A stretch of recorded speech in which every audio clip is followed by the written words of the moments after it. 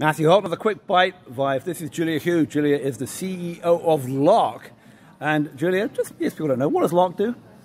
Lark is an AI platform to help anyone struggling with a chronic condition, at high risk of a chronic condition and mental health issue, to live a happier and healthier life. And we do that with conversational AI and remote patient monitoring, so it's super scalable and virtual and in the palm of your hand. Okay, very clever. So I've actually used Lark a little bit, and as you know, in my partner in health, I was using it a little bit, and you guys actually started that way back 2012, 2013, a while ago. But yeah. You've hit the big time. So, conversational AI, chatbot type things. First question is that enough? A lot of people say, well, that's good, but we need to escalate to a human being because there are some issues with some questions, or people don't use it or whatever. So what has been the experience? You guys have actually done some clinical research on what the experience has been. So what does that say? So, it's difficult to say that AI will cover everything and AI nurses will replace nurses. That's not what we're saying. There's just not enough doctors and nurses in the world. So what do? You have to extend their care, their personalized touch. So for us, it's having treated close to 2 million patients who are struggling with these conditions, and they need day-to-day or week-to-week care to stress less, to manage their diabetes, to lose weight.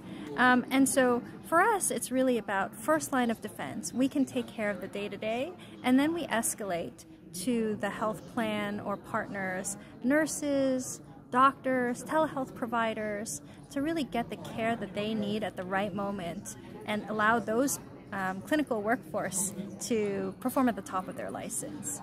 So how often does someone get escalated if they're like humming along on your diabetes, your diet program, your mental health, they're getting response to the chatbot and it's not going well? At what point does that happen, and how often does that happen? It's actually not very often, because our clinical studies have shown clinical equivalents to live nurse, call center driven population health companies. So we've seen 1.1 point A1C reduction. We've seen close to 10 points systolic and hypertension. So it's equivalent to live nurses and coaches. And so the areas that we escalate, so we escalate much less. So, 0%, 0.05%, something in the very small populations where it's really about a clinical triage moment. So those results sound pretty good. How do you, how do you sort of determine them? Is there a selection bias amongst people who only care about using these tools? Who are the people who are adopting them? How many people adopt them within the populations you serve? Give me a sense about what that uptake, that input piece is. So our goal is really to try and get care to the people who really need it. And, in a sense, if we can get it at low enough cost, at big enough scale, we can really start to democratize the care. And so for me, that's super important. And we've seen great outcomes. So we just published a paper that showed, a lot of people think that this is an urban, millennial, rich person product.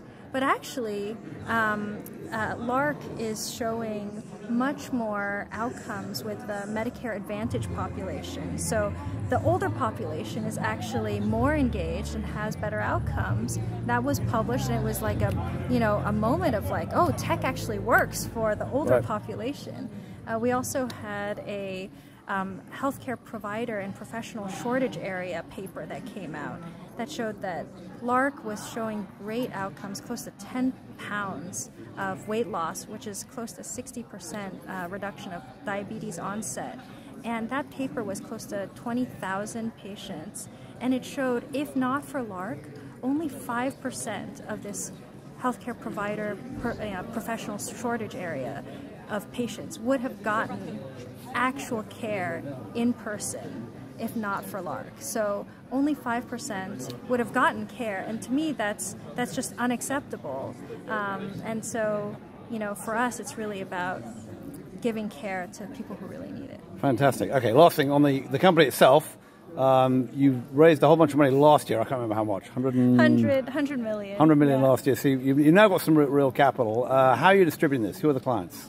How are you getting so to we the market? mainly work with large national and regional health plans. You can say a name or two here. All right. So we power Anthem's digital coaching programs nationally.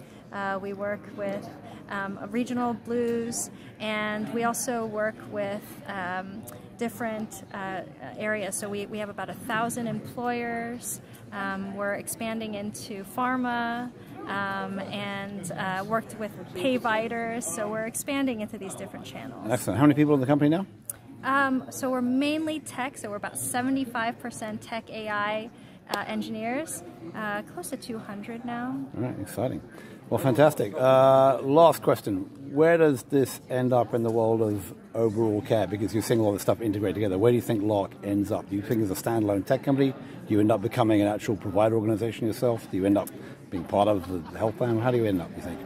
I don't think that we can stand on an island and solve healthcare. I think we need to really work on partnerships. So to me, Lark is the front end scalable care for preventative, for chronic, for behavioral health, first line of defense to virtual primary care, to telehealth, to brick and mortar healthcare. So I hope that by doing that, we can extend care to anyone in need. Fantastic. Well, it's been exciting seeing you do this over the last several years. Congrats on your progress, Julia. Thank That was you. Julia Thank Hu, you so CEO much. of Lark.